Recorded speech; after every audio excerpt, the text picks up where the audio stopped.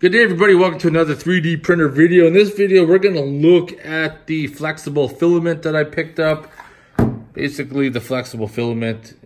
Apparently, you can print stuff that's flexible. So I've never used this stuff before, but you can see right here, it's pretty flexible in its form. I got it in green, and we're going to print it on the Dreamer NX.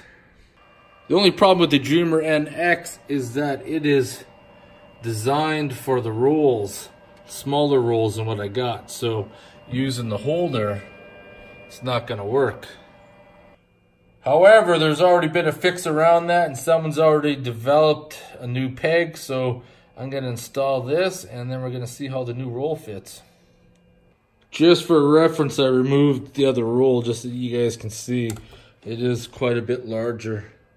And that's why I got to put that in. Alright, it's put in. I don't have the right space or print it off yet. Had to adjust the straw on the back, but I think it'll work.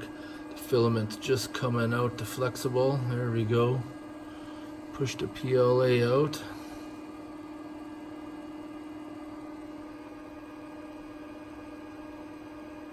I think it'll work. There's only one way to find out. So we're going to do a test print of the GoPro Session lens cap. 28 minutes.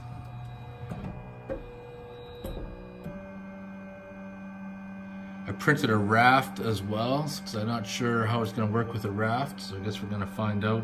First time printing with flexible filament. I was going to say PLA, but it's not. So I'm just going to say flexible filament. Just getting up to temperature. And we'll start laying down some plastic. Almost at the magic temperature. I'm just using the default settings, 205, and the platform's 50 degrees. Use that as a baseline and see what's gonna happen.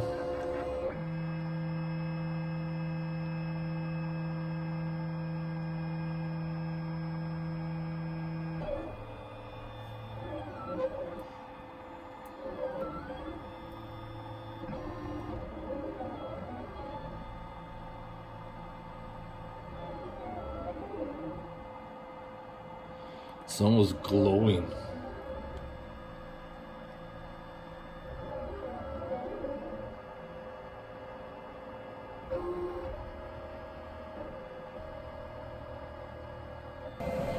Kind of hard to see through the glass, but it looks like the print's starting off all right.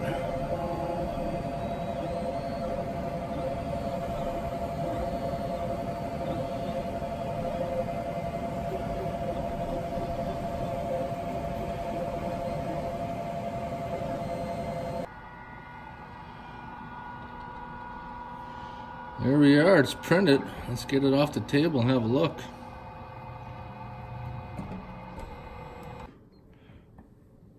Here it is, my first flexible print.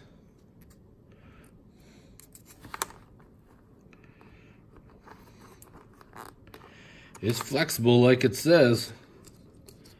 GoPro Session lens cap.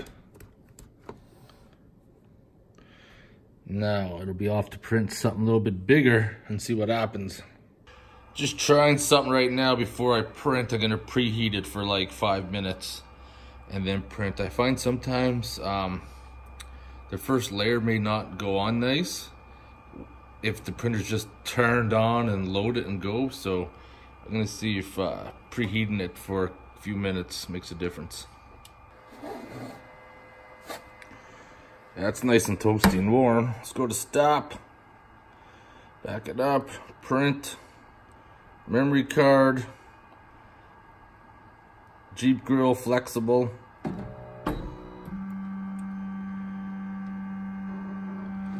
It's already at temperature, so it should just go up. Get into position and start printing.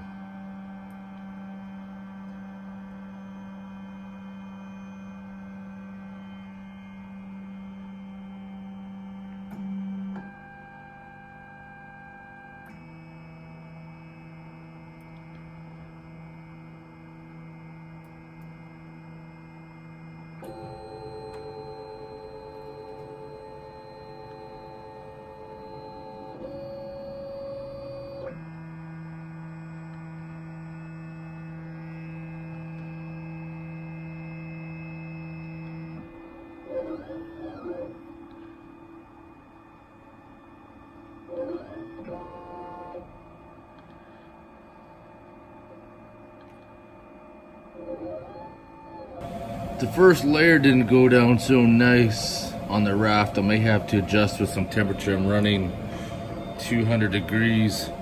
I might have to crank up the temperature.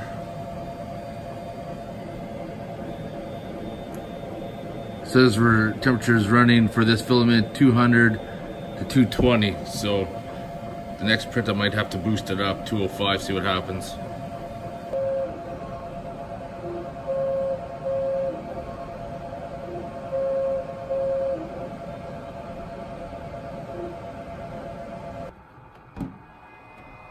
Well, it turned out all right.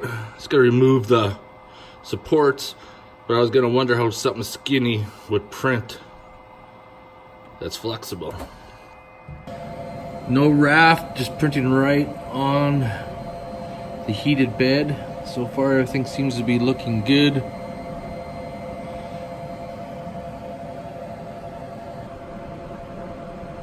%, 5 hours into printing.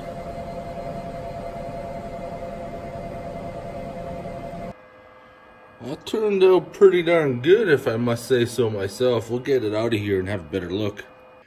So here we are, the final product. This one on the right is the hard plastic PLA gold nut. I think it'd probably work. And then this one here was printed with the flexible, of course, and it actually turned out really good.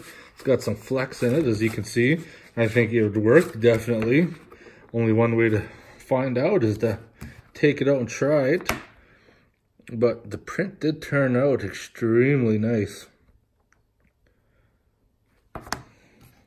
And then again, here's the hard plastic. So I might have to try them both out and see. The hard plastic would be definitely easier cleaning.